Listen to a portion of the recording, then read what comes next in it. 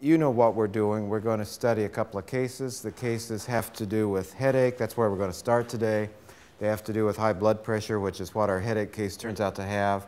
And it has to do with the second case, which we'll spend less time on, with depression. One of the educational objectives we have in our medical school is to improve the effectiveness of communication skills for students.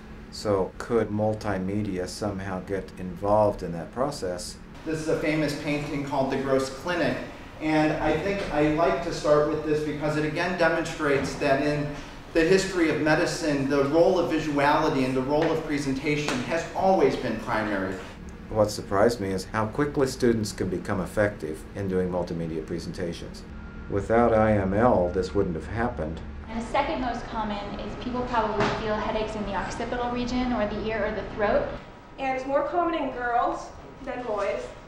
They're mainly in children. And usually if you talk to the patient, they'll have a history of migraines. We have developed information originated by students far in excess of what I could have done as an individual instructor. The structure that's been developed could easily be expanded to include many more cases.